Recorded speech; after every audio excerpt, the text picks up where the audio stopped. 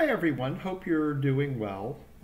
So there's been a lot happening in the United States these last several days. Whether you live in the U.S. or in a different part of the world, you've probably heard a lot about it. And so I've been thinking the last couple days whether I wanted to post a video actually, addressing all of these issues.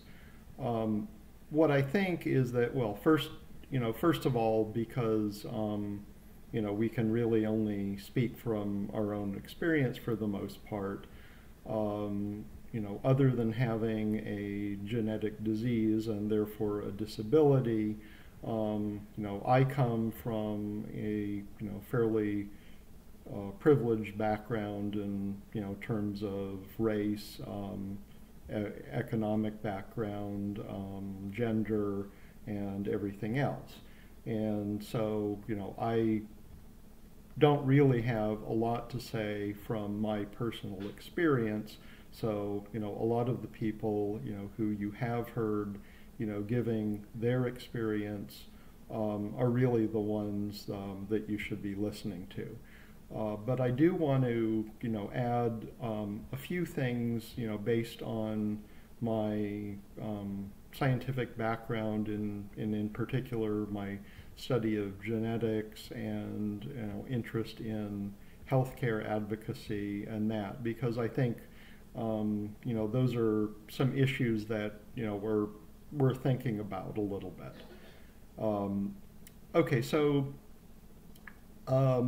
Several years ago, I heard the statement made that, race is a social construct, okay? And at the time, I didn't quite know what that meant or what, whether I agreed with it.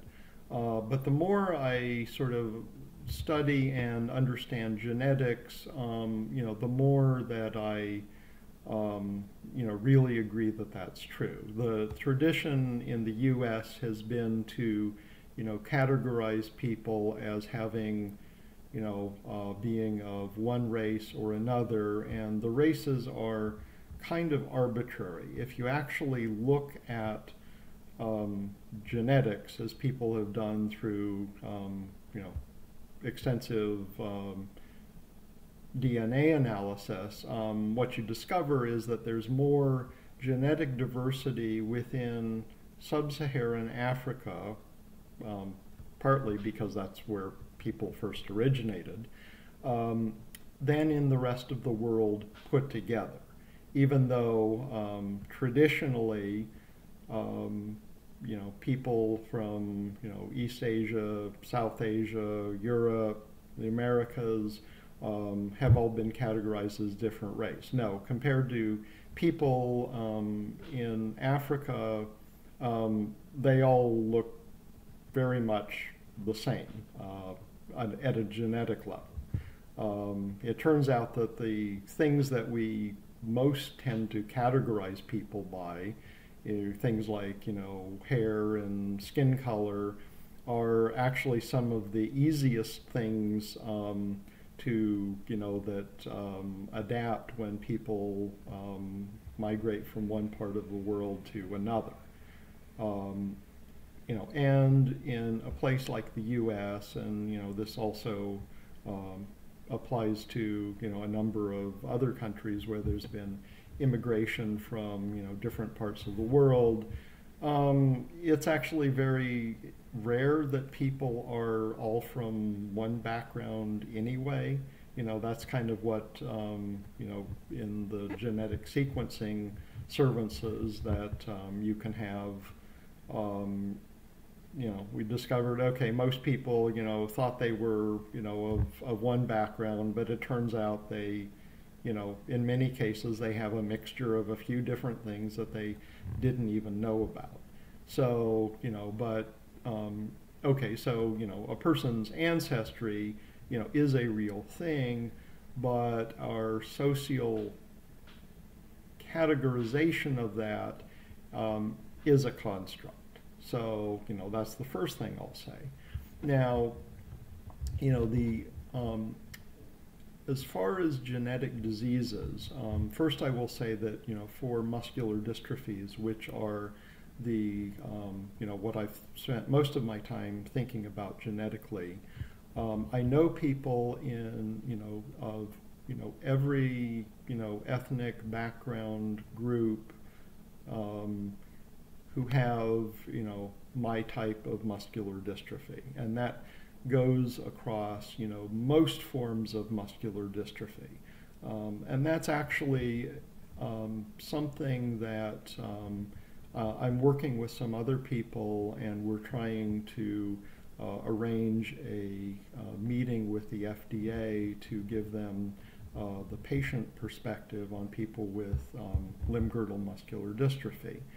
And one of, you know, the important considerations is to make sure that, you know, in the group of patients that are, you know, presenting, giving their life experiences, that they, you know, adequately represent not only different genetic types of of LGMD, you know, but also, you know, to make the point that this affects people of, you know, both genders, different ages, any ethnic background that, you know, you want to choose, you know, to, you know, make the point that this is, you know, really an equal opportunity disease.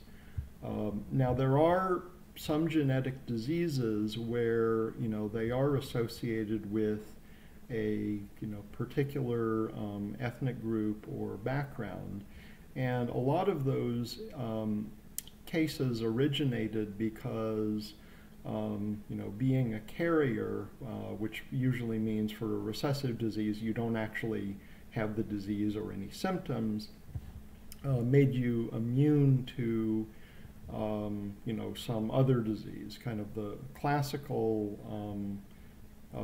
thing that's probably the best known is sickle cell anemia.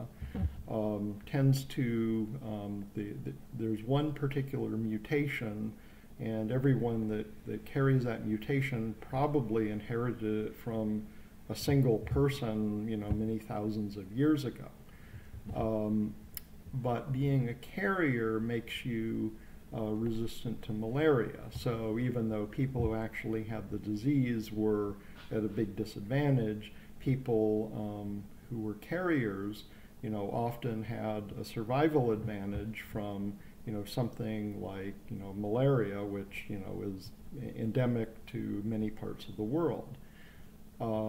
There's also one subtype of limb-girdle muscular dystrophy, 2I, the protein is called FKRP, where there's one particular mutation that's very common in people of Northern European ancestry. So, you know, maybe, you know, being a carrier at some point, you know, made you resistant to, you know, some other really nasty disease, and that's why being a carrier why so many people today, you know, have the same mutation in that gene. But for the most part, you know, in my particular genetic type of LGMD, you know, it exists, and I personally know people, you know, of, you know, pretty much every ethnic background in the world. But that said, if you're trying to develop treatments, you know, and particularly, you know, in the United States, you know, most of what you've heard talked about the last few couple weeks is, you know, institutionalized racism, you know, as reflected among, you know, treatment of different people by law enforcement and by the justice system, which is an issue, but also the healthcare system. You know, is everybody of different backgrounds going to have healthcare access? If a treatment for some disease is developed, is it going to be available to everybody?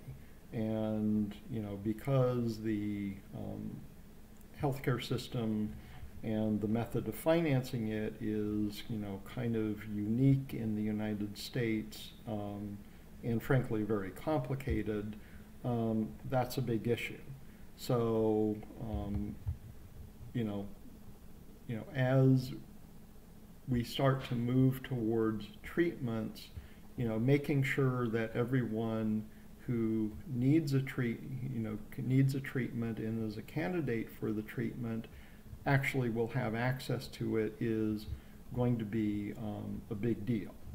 We've already seen that with the COVID epidemic in the United States. There's been a fair amount of disparity by ethnicity noted in the U.S. So there's it's a complicated problem, and there's a lot of work to be done on that. Right now, people have been talking about police and the justice system, but there's also a lot in healthcare access and equitable treatment, for people of different backgrounds. Now, one thing I want to note before I go is that I'd mentioned in earlier videos that Sarepta was planning to release the results of their gene therapy trial in LGMD2E. And they've now announced that that's going to happen the morning of Monday, June 8th, so a little over a day from now. It's unfortunately like 5:30 in the morning in my time zone, so I'm probably going to be getting up really early. I don't know what they're going to say. They certainly have not told me and are keeping it very tight-lipped. I'm optimistic, but we'll see what it means, and so I'll probably be posting a video on that, and then probably will be posting videos giving a little bit more about gene and cell therapies